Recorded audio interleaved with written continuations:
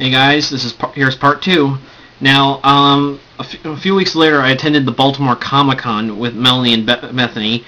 It was at the same building, only this time it was in a different part, unlike the year before, where it was in the Fountain Building. This time it was in the main building, where the dealer's room is kept. And well, when we got there, like I said in the previous part, we ran into a lot of our friends. In fact, some of them we ran to multiple times. Such as Fox, such as Echo and Miguel. Actually, we ran into Miguel several times, and it was really cool. It was really cool to see him. We also, sorry, my brain's, it's kind of late at the time I shot this, but anyway, we walked around the dealer's room. I found Ron Mars, who worked on my Tales of the Sinestro Corps book, so I got him to sign it. And he made a joke about my Yankees hat, but he understood I'm a Yankee. I was raised a fan. Anyway, I think, and I got a couple comic books, Ghostbusters, namely, and we also met Gina B. Cosplay, whose boyfriend Miggy Jagger was on Heroes of Cosplay season 1.5.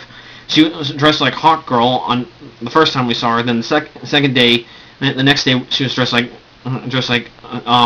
Wonder Woman from a recent Justice League movie. I can't remember which off the top of my head, but anyway, she was really, like I said, she was really cool to talk to. We found out that she and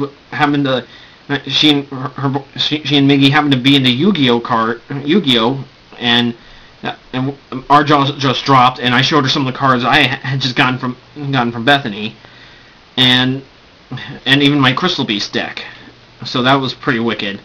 But yeah, Peter Mayhew, aka Chewbacca, was there. I didn't get a chance to meet him, but like I said, I ran into several friends of mine, including Echo, and who was the first time I saw her was dressed like the Amazing Spider-Man Electro, before he got the battle suit. And I got pictures with my friend, not just of my friends, but with them.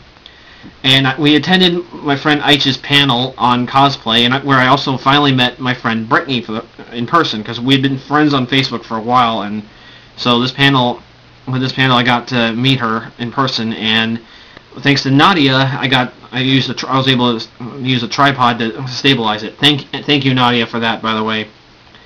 There was a big photo shoot on the second day I was there, and I got to not only partake in it, not just like behind the camera, but also I got to be in front of it, where I was my Kamen Rider Ryugen cosplay both days, I should mention. But anyway, I also found my friend Dee Dee, who I had not seen since the previous Baltimore Comic-Con, and who I also met back then. And of course, I gave a lot of my friends who were there photos I had taken of them and with them, because I thought that'd be kind of cool. I also gave my friend Fox a birthday gift that was about 6 months late, but it was okay, because it was, but she understood. I mean, we didn't, because I didn't see her at Otakon the month before. But anyway, anyhow, I filmed her looking at the gifts, including the customized greeting card I made her, and when I was actually on my way home later that night, I was actually heading to the metro, she texted me telling me that she and our friends listened to the 2 customized CDs I made her, and they loved it. They loved the various songs I put on there. Granted, a lot of them were Japanese, but that's because, one of the things that brought us together was the tokusatsu genre. And it just gave me a serious confidence boost, because combine that with what happened that whole weekend, it was definitely one of the best weekends I've ever had in my life. Because I met some people I'm a fan of. I met some friends for the first time. I made some new friends. Got to reunite with friends, and I got to give a friend a gift, and they loved it. And it was just really cool. It was amazing. I'm definitely going back this year. This time I'm going for 3 days instead of 2, because I think it's best. Plus, I should mention, with both conventions, I was passing out business cards for my official Facebook page for my photos and stuff. Wise Owl Productions, which is why I said Wise Owl in the previous part, because it was an amazing time, but anyway, in fact, it's thanks to my friend John, and also my friends Eric and Jeff for inspiring me to create it because of what they said about my photos.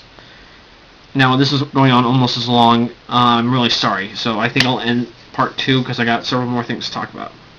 And by the way, thank you, Gina B, and all my friends there for making the Baltimore Comic-Con this past year one of the coolest, one of the best weekends of my life. Thank you.